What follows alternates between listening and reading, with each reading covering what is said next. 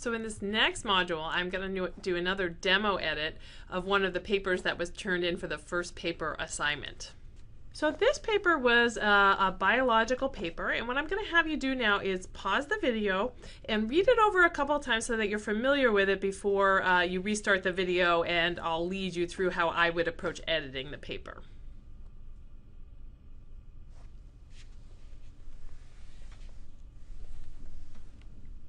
So now that you've read the paper a couple of times through, you can see it's about a experimental technique that you can use to actually control cell behavior. So it's a really cool technique. This one is actually a little bit more technical than the last two demo edits that I did.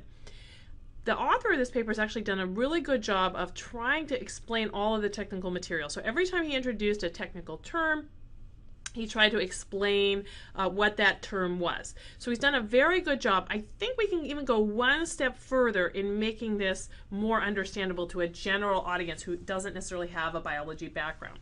So especially if you weren't coming from biology, you may have found that you struggled a little bit to get through the technical parts of this, because again, it is a much more technical paper than the other edits that I showed you.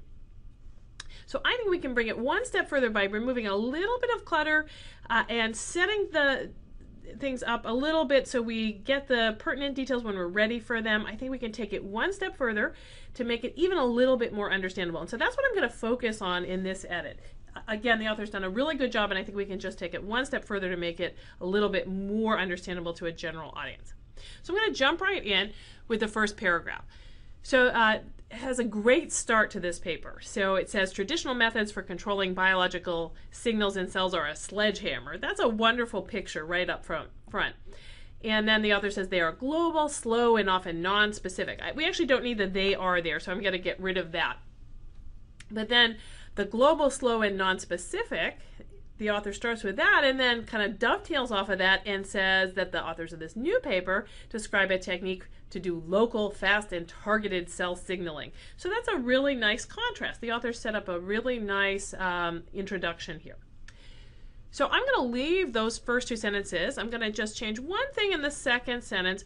So the authors of this paper, that's a little bit general, the authors of this paper. Let's dive right in and say exactly what paper we're talking about and what specific authors in this first paragraph. So I said, but in a 2009 paper in Nature, so let's just, it is a Nature paper, so let's just, we can give that detail. And then let's use the author's specific name, so Levskava et al. We'll just pop that up here.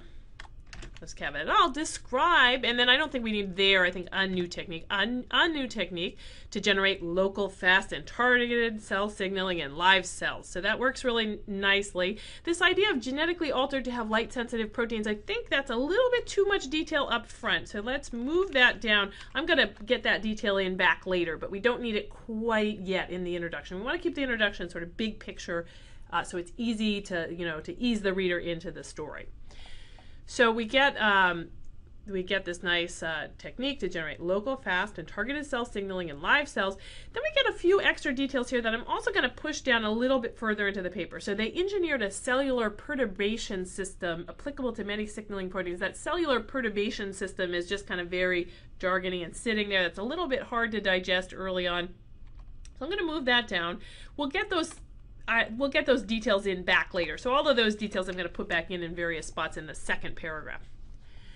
The idea that the signaling proteins have to be activated by a membrane, that's a very important detail for understanding this system. But I'm again going to move it down a little bit. We're not quite ready for that detail yet. I think once the system has been described, then that detail makes more sense. So I'm going to push that down. In the opening paragraph, what I'm going to add is I'm going to go to the very bottom of this paper, to the last sentence. The author has a great detail in the last sentence. So they show in movies that they effectively guided the direction followed by the new lamellopodium, the first reported control of cell movement in real time using light-sensitive proteins. And when I got to that, I thought, well, aha, that's one of the biggest, most significant pieces of this work. So don't put it at the ending. Let's put that right at the beginning. That's a nice use of the dash by the author there, by the way. So we're going to put that at the beginning. The author also did a nice job of using a colon, so that's great. But let's get this idea right in here. This is one of the most significant things of the work. They actually controlled the cell movement of a cell. They controlled the movement of a cell. They were able to force a cell to move in the direction they wanted using light-sensitive proteins. So let's just say that right in the first paragraph. They reported the first control of cell movement in real time using light-sensitive proteins. And so we can kind of introduce that idea of the light-sensitive proteins being critical to this whole system without getting into too much detail yet.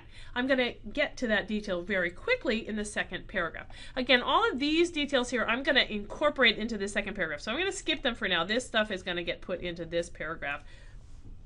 Starting with this genetically altered part. So since we just named the researchers, I'm going to change this to the researchers. So the researchers, and let's, instead of saying built this membrane recruitment system, let's say genetically altered. So we'll start in with that genetically altered idea. Genetically altered cells to contain, and I'm going to say that genetically altered cells to contain these light-sensitive proteins. Now again, this idea of the membrane recruitment system, I don't think we're ready for that concept yet. I'm going to put that further down into this paragraph. So we'll get that, but it's going to come later. So the researchers genetically altered cells to contain photosensitive proteins named phytochromes. And actually, I don't need the word photosensitive here because I just said in the end of the last paragraph light-sensitive proteins, which is the same thing as photosensitive, so we don't need to repeat that. And I'm also going to very quickly say what these proteins do, which is that they respond to light, so I don't need to use the word photosensitive. It would be repetitive here. So the researchers genetically altered cells to contain proteins named phytochromes. These proteins from plants detect red and near-infrared light. Okay, well, they're from plants. These proteins are from plants. That's an important detail, but I can get that in right here by saying the researchers genetically altered cells to contain plant proteins named phytochromes. And then we can just dive right into what they do, which detect red and near-infrared light. This detail through the photoisomerization of a bound chromophore, I think that's quite jargony and technical and actually is not needed to understand this system, so I'm just going to cut that. I don't think we need that detail. So then let's jump into just exactly how it is that the phytochromes respond to red and near-infrared light. So that's what the author does in this next sentence. I'm just going to streamline this just slightly. So the idea is that the phytochromes, when they get hit with red light, they bind to a particular protein called the PIF, the phytochrome interacting factor. When they are exposed to infrared light, they don't bind to that protein. So that's the idea, and I think we can say that just a little bit more quickly.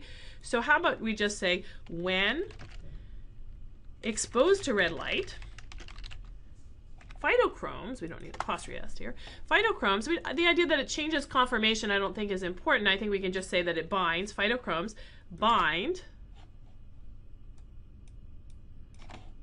we don't need the directly, bind to a phytochrome interacting factor. We can just say bind to phytochrome interacting factor, PIF. I'm not going to let the author keep in this one acronym because they do use this phytochrome interacting factor quite a bit in the article, and it is a little bit long. So if that's the only acronym in the paper, we'll let that one acronym stay. So when exposed to red light, phytochromes bind to phytochrome interacting factor. And then when exposed, I'm going to use a semicolon here, when exposed to infrared light, it's just a little quicker to say when exposed to rather than under a state of. When exposed to infrared light, they release PIF. Rather than saying they don't bind to PIF, I think it's a little more active to say they release PIF. I like that verb there. So that now tells you exactly how it is that phytochromes respond to red and near-infrared light. So when exposed to red light, they bind this protein. When they are exposed to infrared light, they release this protein. All right, now we're going to get into the most important details of this system. So how does the system work? The scientists added a piece, a domain, to the phytochrome protein that they've engineered so that it will stick to the cell membrane. So that's one key part. So the phytochromes are therefore going to be located at the cell membrane. So we need that detail is important. The other detail that's important is that the scientists attached a signaling protein to this phytochrome interacting factor. So that's the whole idea. And you can attach any signaling protein you want there. The important detail is that it has to be a signaling protein that is activated by interactions with the membrane. So the system is going to bring that PIF into the membrane, and bring that signaling protein into the membrane under certain conditions when exposed to red light, and that's going to make the signaling, that's going to turn on the signaling protein. So that's the idea, and I think the author's done a good job of describing it. I'm just going to tweak a few things here.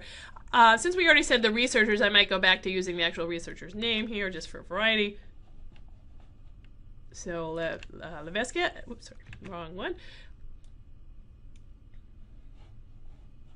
So instead of the scientist, how about Levskava et al.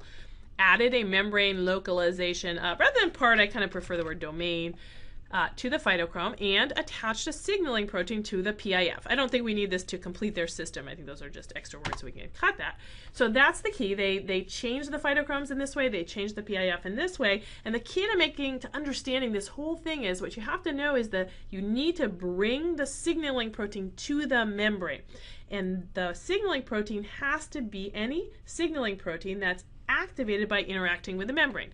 So remember, I already got this idea in. This detail here about the candidate signaling protein has to be activated by interactions with the membrane. I'm now going to introduce that idea now that we understand that the phytochromes are sitting on the membrane. So I'm going to say the system works for any signaling proteins that are activated by interactions with the membrane. So I think we're ready for that detail now, because now you see, oh, okay, because it's about bringing the signaling protein to the membrane. We weren't quite ready for that detail before. So I think now we've got all of those details in, so we can cut all of that material that was originally in the first paragraph. I've now brought it into the second paragraph. We can cut it because we've incorporated it. So now we know the system works for any signaling proteins that are activated by interactions with the membrane. Then we get this, a cell illuminated with infrared light will have inactive, free-floating PIF attached signaling proteins. In other words, the signaling proteins will be floating around, they won't be on the membrane. Actually, I'm going to get rid of that whole sentence and just jump into, that's sort of the off state. I'd rather jump into the on state. So the author had described the off state, and then they're going to describe the on state, and then they're going to describe the off state again at the end of this paragraph. In fact, I think we can just jump in and describe the on state and then describe the off state, and we don't actually need that entire sentence. So we can just start right in on, when the scientist points a red laser, I'm going to say at the cell membrane, at the cell membrane, membrane-bound phytochromes. So I'm going to get this picture across that these phytochromes are now sitting on the membrane, so I kind of like the idea of membrane-bound phytochrome. So when the scientist points a red laser at the cell membrane, membrane-bound, so we know that they're sitting on the membrane, phytochromes bind to PIF, thus bringing the signaling proteins, which of course are attached to PIF, we just said that, the signaling proteins close to the membrane, and increasing their activity. Since I just said that they need to be next to the membrane to have activity, it makes sense to the reader that if you bring them into the membrane, it will increase their activity. We're kind of now ready for that. So when the scientist points a red laser at the cell membrane, membrane-bound phytochromes bind to PIF, thus bringing the signaling proteins close, we don't need that, stay close to the membrane and increasing their activity. And we don't need to repeat of the signaling proteins, so thus increasing their activity.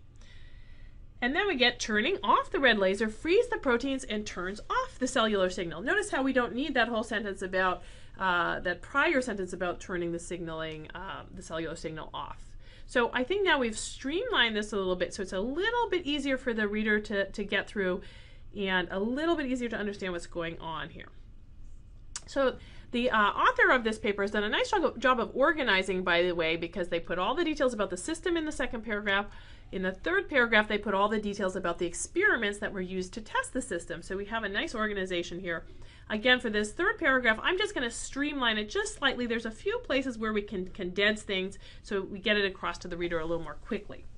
So to demonstrate the feasibility of this new technique, they focused on the signaling proteins TM and intersectin. I actually think in this case we don't need the more details about what the precursors of the Rho GTPase. That's getting a little bit too technical, and in fact I don't think you need these details to understand this whole section. So I'm just going to cut all of those and go right into what TM and intersectin do. They have critical roles in organizing the actin skeleton. So we can just jump right into that. TM and intersectin, which help in the organization of, well, instead of in the organization of, which is a noun, let's say which help organize actin cytoskeleton during cell movement. So notice that we didn't really need all those extra details, just knowing that these two proteins that we're going to be attaching to PIF, their job is to help organize the actin cytoskeleton during cell movement. That's sufficient.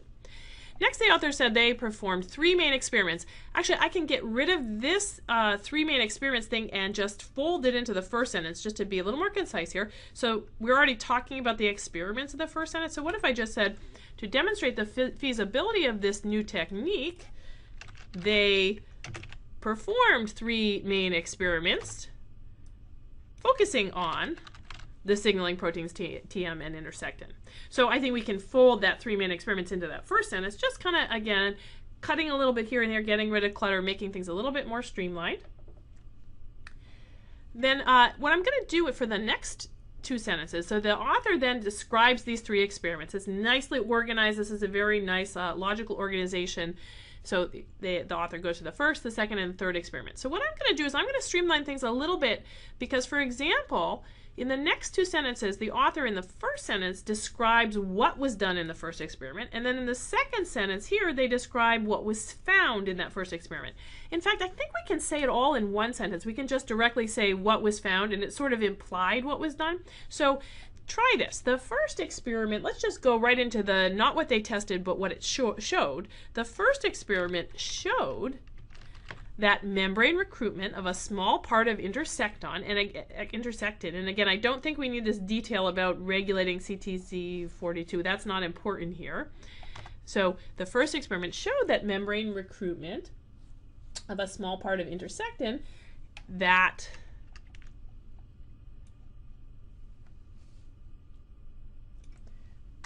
transiently, so membrane recruitment transiently increased local protein activity. That's what it's supposed to do.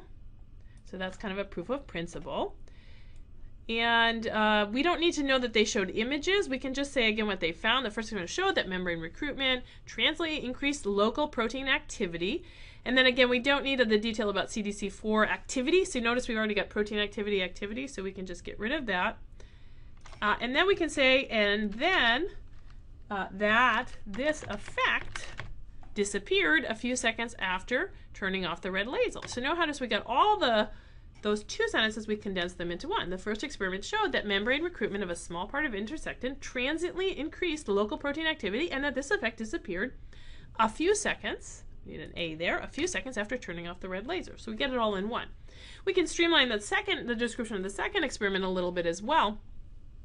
So the second experiment, let's go right into what it showed. The second experiment showed that membrane recruitment of a small part of TM was sufficient to induce changes in the shape of these particular types of cells.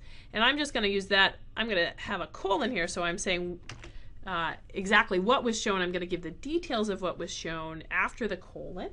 So when they illuminated the whole cell with red light for 20 minutes, now notice we get a lot of details about they counted the lamellipodia.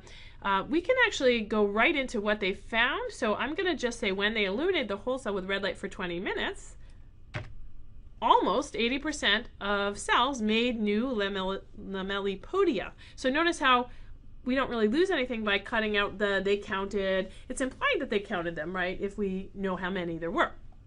So we can just go right into that. When they illuminated the whole cell with red light for 20 minutes, almost 80% of cells made new. Now we need to define this word here, so I'm going to put back in that definition of what's a lamellipodia. That's these little actin skeletal projections on the mobile edge of the cell. So we need that definition for those who don't know what that is. Now we don't need to repeat under a red light treatment, so we can delete that. So you notice how much we can cut compared with 10%, we don't need the A there, with 10% of control populations. And I would say control cells here. It's okay to repeat the word cells. So when they illuminated the whole cell with red light for 20 minutes, almost 80% of cells made new lamellipodia. Here's the definition, compared with 10% of control cells. And I think that's sufficient. And then we can jump right into this last thought. So they said to make things even more interesting, I think we can streamline this just slightly by saying even more interesting. In a third experiment, they pointed a red laser dot on the edge of one cell and gradually moved it outward, slowly extending this red targeted region from the cell body. I think that's a really nice description. Notice the good verbs there. I'm going to leave that as is. They show in movies that they effectively guided the direction followed by the new lamellopodium, and I've already moved this detail up.